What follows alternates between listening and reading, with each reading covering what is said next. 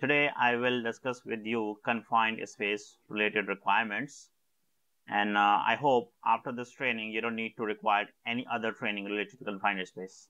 So all the information which you read regarding confined space, that all the information I will provide in this training. And this training is designed according to the requirements of 29 CFR, which is a Code of Federal Regulation 1910-146, which is a OSHA requirement. Okay, so all the information regarding confined space, the hazards, definitions, and all other things that I will provide in this training. Before I move to the next level, please do not forget to subscribe my channel and like my videos, and please do share with your friends and colleagues also, and please subscribe if you haven't for more information and more content in the future. Thank you so much for your love and support. So let's start our training, confined space. So what are the objectives of this training? Why we are doing this training? What is the reason? First of all, define a confined space. Definition, we will go. What is the definition of confined space? We will define a permit required in confined space. What are the permits that we need in the confined space? We need to be familiar with the OSHA standard and the basic elements of the standards. Understand the hazards associated with the confined spaces and how to detect them. Understand how to control confined space hazards, and understand personal protective equipment that we need in confined space. So all these things we're gonna look. Okay, and these are the objectives of our training. So confined space definition. What is the meaning of confined space? There are different definitions. If you will check as per the HSE, there is a different requirements and different definitions. And if you will check as per the definition as per the OSHA, there is a different one. And other countries, they have the different definitions, but the meaning is same.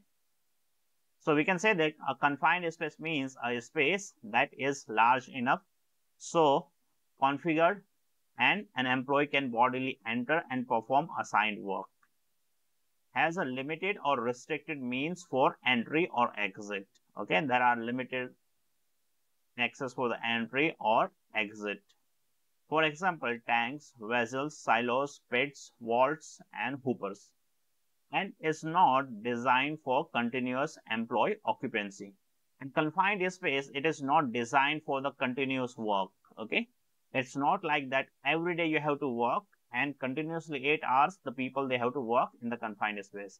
It is a short-term work, and sometimes only you have to work in that space. That is a confined space. If you are continuously working in that particular space, like continuous 8 hours and every day you are working, that is not a confined space then. That is a normal work space. Okay. Permit required. What kind of permit do we need for the confined space? Confined space definition says that a permit required confined space means a confined space that has a one or more of the following characteristic: contains or has a potential to contain a hazardous atmosphere. That is a definition of the confined space also, and contains a material that has the potential for engulfing an entrant.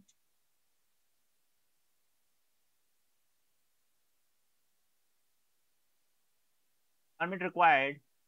A permit required confined space means a confined space that has one or more of the following characteristics: has an internal configuration such that an entrant could be trapped or asphyxiated by inwardly converging walls or by a floor which slopes downwards and tapers to a smaller cross sections. Contains any other serious safety or health hazards. So that is a confined space, and there we need the permit to work. So these are some images of confined space you can see here. Okay, so all of these are confined space. Characteristics of confined spaces: internal configuration. First, it is open. There are no obstacles, barriers, or obstructions within the space. One example is a water tank. Obstructed. Okay, there are different types of this confined spaces. One is open one, the second one obstructed. The permitted space contains some types of construction that a rescuer would need to maneuver around, An example would be a baffle or mixing blade. Okay? The mixing blade. Large equipment such as ladder or scaffold brought into a space for work purpose would be considered an obstruction if the positioning or size of the equipment would make rescue more difficult. Suppose people they are walking inside the gutter or big waste recycling that pipe or big waste pipe. So inside that one, if you have to go enter or you have to walk on those big things, you need to get the ladder inside or you need the scaffold. If you are placing any scaffold or ladder inside any space, confined space, that itself we can call obstruction also. Because during the emergency, if you have to evacuate, that will give you the like some kind of hindrance and it will obstruct your way for exit. Elevation. Elevated. A permitted space where the entrance, portal or opening is above grade by 4 feet or more. This type of space usually requires knowledge of high angle rescue procedures because of the difficulty in packaging and transporting a patient to the ground from the portal. If you are working in any elevated confined space, maybe above the ground level more than 4 feet, this type of space usually requires knowledge of high angle rescue procedures. So if any worker is working in elevated confined space. Sorry. Non-elevated confined space. A permitted space with the entrance portal located less than 4 feet above grade. This type of space will allow the rescue team to transport an injured employee normally. This is the non-elevated one. Third one, we have the portal size, the restricted. A portal of 24 inches or less in the least dimension. Portals of the size are too small to allow a rescuer to simply enter the space while using SCBA, self-containing breathing apparatus. Portal size is also too small to allow normal spinal immobilization of an injured employee. So restricted area also, okay, where the people can't enter easily and you can't rescue any person from that particular space. That's called the restricted area space. Unrestricted one, a portal of greater than 24 inches. Any portal that has the space greater than 24 inches, the entrance space, in the least dimension. These portals allow relatively free movement into and out of the permitted space. Space access. How we can access into the space. First, horizontal. The portal is located on the side of the permitted space. Use of retrieval lines could be difficult. B. Vertical.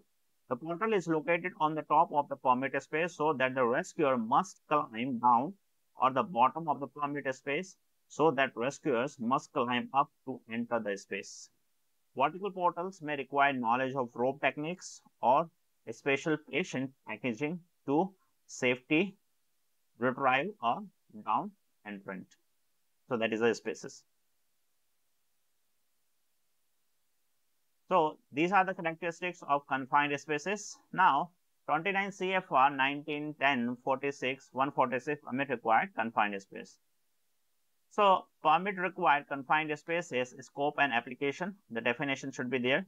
General requirements to include development of written plan and permit required confined space, permit system, entry permit, training, duties of authorized entrants. What are the duties? Who are the authorized entrants? Duties of attendants and duties of entry supervisors, rescue and emergency services, employee participation. So these are the things should be included in your permit to work systems or any confined space SOP or operating procedure. If you have SOP, you have safe standard operating procedure. In that one, you have to mention at least all these information as per OSHA's requirement. Appendix. Appendix A, permit required confined space decision flow chart. Appendix B, procedure for atmosphere testing. Okay, these are the appendix will be there. A, B, C, D, E, F. Sewer system entry, confined space pre-entry checklist, rescue team or rescue service evaluation criteria. Definition. Acceptable entry condition means that condition that must exist in a permitted space to allow entry and to ensure that employees involved with a permit required confined space entry can safely enter into and work within the space. That is acceptable entry conditions. People should enter easily and without any injury, and they can work there within the space without any issues or without any hazard or any safety risk, health or safety risk. Attendant. What is the meaning of attendant? Attendant means an individual stationed outside one or more permitted spaces who monitors the authorized entrance and performs all attendance duties assigned in the employee's permit space program. There will be the attendance. Attendant means the person, they will remain outside the confined space and they will monitor the entrance who's entering inside the confined space. They will perform all the duties which is assigned by a permit to work system. Duties of attendance. What are the duties of attendance? Know the hazards that may be faced during entry. Is aware of possible behavioral effects of hazard exposure in authorized entrance. Continuously maintains an accurate count of authorized entrance inside the confined space. Remain outside the permitted space during entry operation until relieved by another attendant. So if you are hiring any attendant outside the confined space, you have to make sure that that attendant should remain there always until the work has not been finished inside the confined space. If the person has to move from there, another person should replace there. Okay, replacement you have to get also. Communicates with authorized entrance, monitor activities inside and outside the space, summons rescue and other emergency services, performs non-entry rescue as specified by the employee rescue procedure. Performs no duties that might interfere with the attendant's primary duty to monitor and protect the authorized entrance. So these are the duties and responsibilities of attendants. Authorized entrant means an employee who is authorized by the employer to enter a permitted space. Inside the confined space, everyone is not allowed to enter. Person who is allowed to enter by the training, by the experience, by the knowledge. Okay. So by all these things, your employer, they will allow you, give the authorization to enter. So those person who has the authorization to enter, we are calling that authorized entrant. Duties of authorized entrance. What are the duties of authorized entrance who's entering inside the confined space? Know the hazards that may be faced during entry, including information on the mode, signs or symptoms, and consequences of the exposures. Properly use equipment as required by paragraph D4 of this section. Communicate with the attendant as necessary to enable the attendant to monitor entrant status and to enable the attendant to alert entrance of the need to evacuate the space as required by paragraph I6 of this section. Continued. Duties of authorized entrance. Alert the attendant whenever the entrant recognizes any warning signs and symptoms of exposure to a dangerous situations, or the entrant detects prohibited conditions and exit from the permitted space as quickly as possible whenever. An order to evacuate is given by the attendant or the entry supervisor. The entrant recognizes any warning sign or symptoms of exposure to a dangerous situation. The entrant detects prohibited conditions or an evacuation alarm is activated. So these are the roles and responsibilities of entrant. Authorized entrant. Okay, emergency. What is the meaning of emergency in confined space? Emergency means any occurrence, including any failure of hazard control or monitoring equipment, or even internal or external to the permitted space that could endanger entrance. So that is an emergency. Engulfment. Engulfment means the surrounding and effective capture of a person by a liquid or finally divided flowable solid substance that can be aspirated to cause death by filling or plugging the respirator system, or that can exert enough force on the body to cause death by strangulation, construction, or crushing. So that is a Definition of engulfment. Entry. Entry means the actions by which a person passes through an opening into a permit required confined space. Entry includes ensuing work activities in that space and is considered to have occurred as soon as any part of the entrance body breaks the plan of opening into the space. So that is a definition of entry. Now, the definition of entry permit. What is the entry permit? Entry permit means a written or printed document that is provided by the employee to allow and control entry into the permit space, confined space, and that contains the information specified in section F of the standard. So that is an entry permit.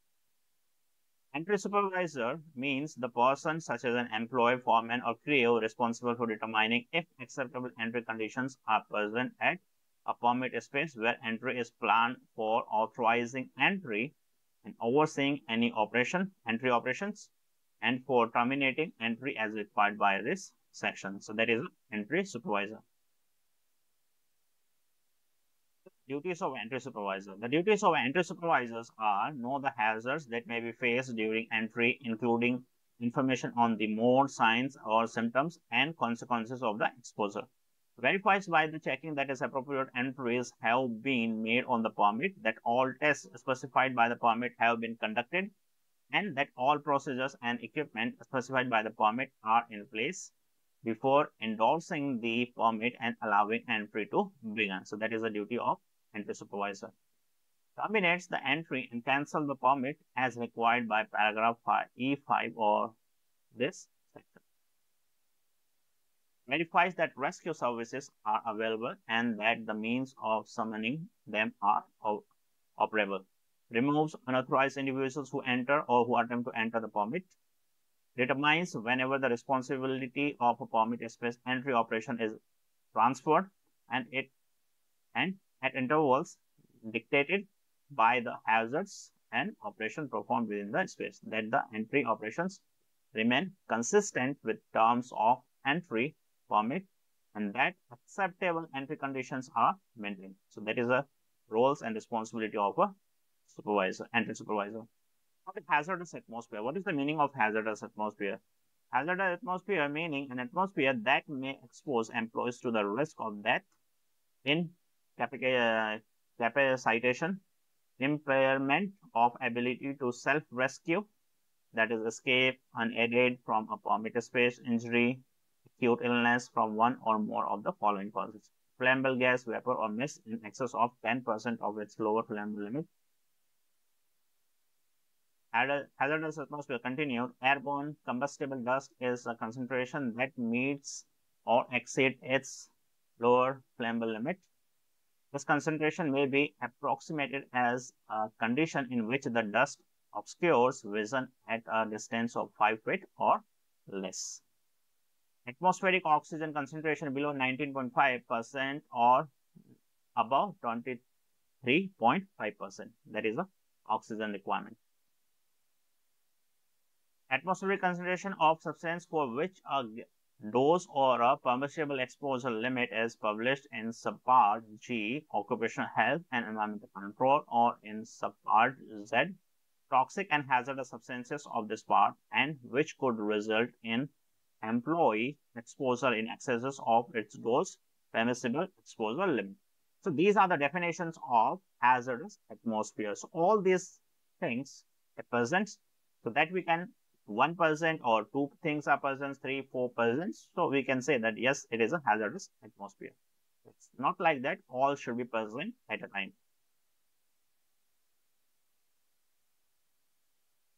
Now, the hot work permit, what is the hot work permit? Hot work permit means the employee's written authorization to perform operation, for example, riveting, welding, cutting, burning, etc. That comes under the hot work permit. Immediately dangerous to the life and health means any condition that poses an immediate or delayed threat to life, or that would cause irreversible adverse health effects, or that would interfere with an individual's ability to escape unaided from a permit space. So that is a immediately dangerous to life and health definition. Inerting means the displacement of the atmosphere in a permitted space by a non-combustible gas such as nitrogen to such an extent that a resulting atmosphere is non-combustible. Insulation means isolating, which a permitted space is removed from the surface and completely protected against the release of energy or any hazardous material. That's isolation. Line breaking means the intentional opening of a pipe, line, or duct that is or has been carrying flammable, corrosive, or toxic material and inert gas or any fluid at a volume, pressure, or temperature capable of causing injury. So that is a line breaking. Line breaking means intentionally, if anyone is opening of these pipes and gases, so that is a line breaking. Non-permit confined space means a confined space that does not contain or with respect to atmospheric hazards have the potential to contain any hazard capable of causing death or serious physical harm. So this is the definition of non-permit confined space. Definition of oxygen-deficient atmosphere means an atmosphere containing less than 19.5% of oxygen by volume, that is oxygen deficient we are calling. Sometimes people feel suffocated. Whenever the oxygen level will go down 19.5%, that called oxygen deficient.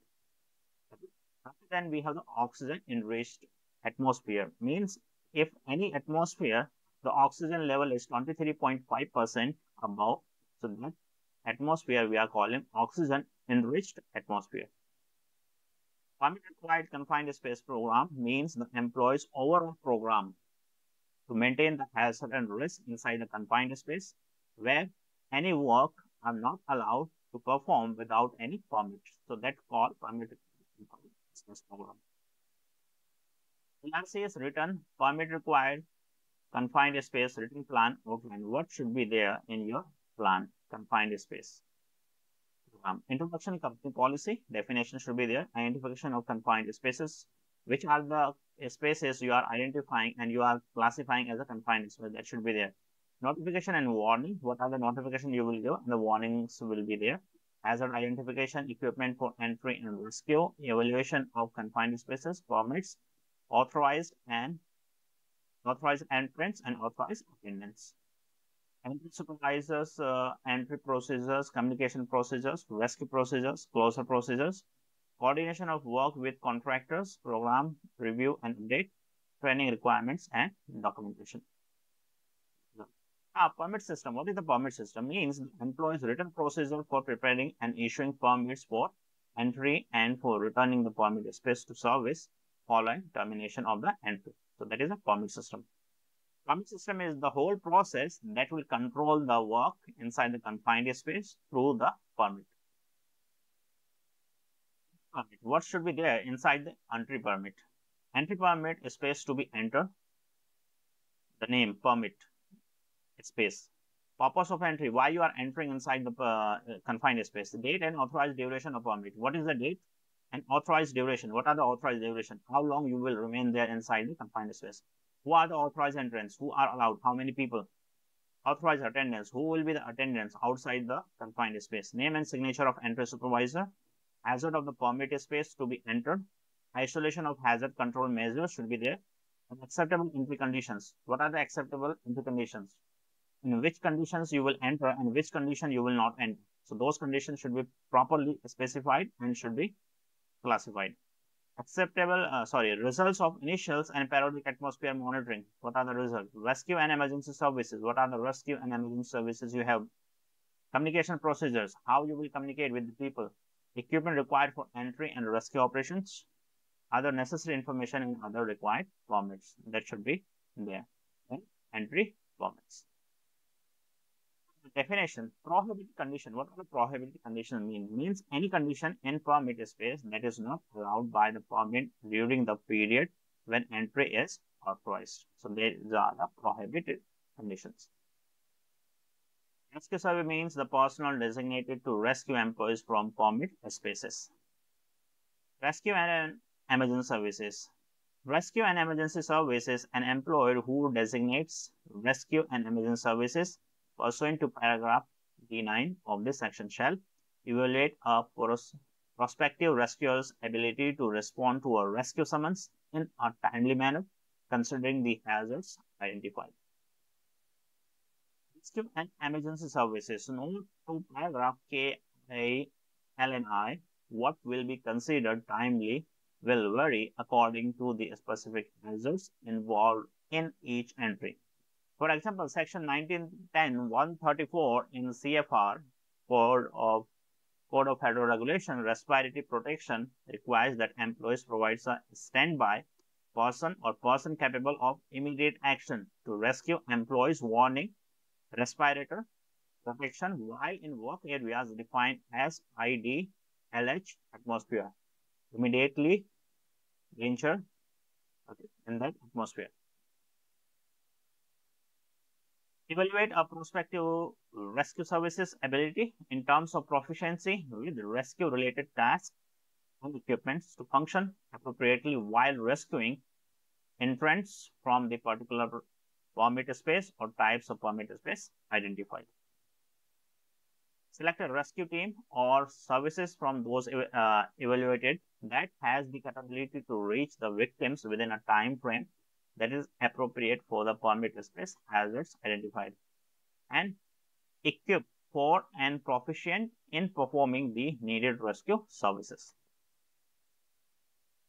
And inform each rescue team or services of the hazards they may confront when called on to perform rescue at the site. Okay, so these are the requirements that you should have in your emergency and rescue services, and how you gonna involve these things that you can decide, and you can take the help from these requirements. So these are all rescue and emergency services requirements. The following requirements apply to employees who have employees enter permit system spaces to perform rescue services. Then each member of the rescue services shall practice making permit space rescue at least once every 12 months by means of simulated rescue operations in which they remove dummies, mannequins, or actual persons from the actual permit spaces or from representative permit space. Dummies or mannequins you can use, or you can use the actual people during the emergency and rescue drill.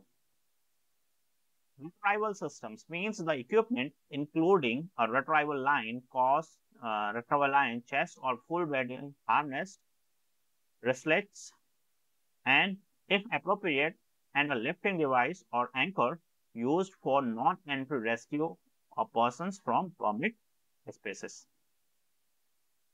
Testing means the process by which the hazards that may confront entrants of a permit space are identified and evaluated. Testing includes specifying the tests that are to be performed in the permit space. Testing protocol. When you are doing the gas testing or certain other testing, what are the protocol that you have to follow inside the confined space? Before an employee enters the space, confined space, the internal atmosphere shall be tested with a calibrated direct reading instrument for the following conditions in the order given. First, oxygen content. What is the level of oxygen inside the confined space? What are the flammable gases and vapors are present inside the confined space? Potential toxic air contaminants. If there is any potential toxic contaminants air are there or not. So that also need to be checked. Sorry. So that's all for this training, confined space part 1. So I will stop this training for now. In my next part, we will continue our confined space. The remaining information I will share you in second part, and we will complete this training. So far, I would like to thank you for your time and patience and your support. I hope you like this training and the information which I have shared you. Please keep in mind that these requirements are required by OSHAs. Okay, if you are working already, if you are performing any health and safety job and responsibilities, this information is very crucial and important for you also. And if you are planning to come into the HSC field also, and you are studying any NABOSH or any health and safety course, then it is also very, very important for you. And this information which I am sharing with you, this information will be very helpful and useful for you. for your career and for your work also. So thank you so much for your time and patience. See you in the next video.